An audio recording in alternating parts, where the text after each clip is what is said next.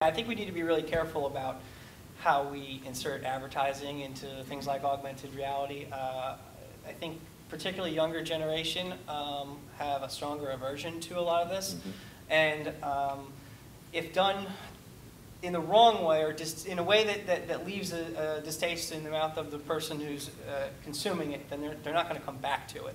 So you need to go at it carefully and kind of understand where your viewership is coming from before we start to add in. I think as far as the ideal opportune augmented reality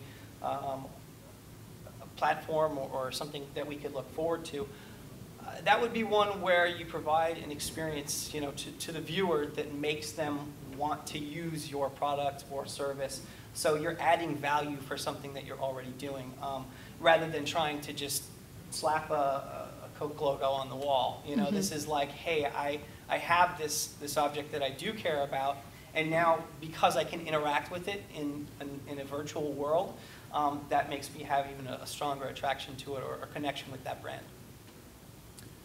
I think VR gives us a chance to, in augmented reality, for the advertiser to actually think of new ways that they can actually enhance the user experience.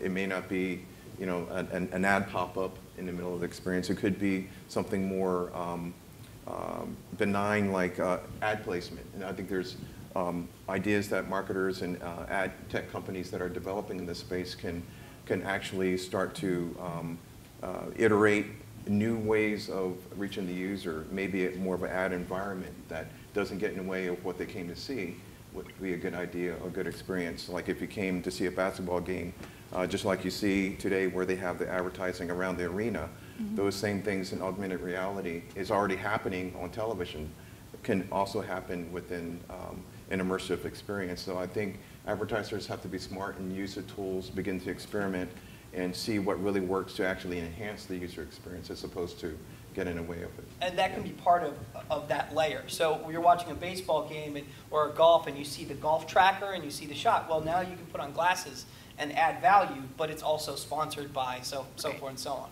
Sure.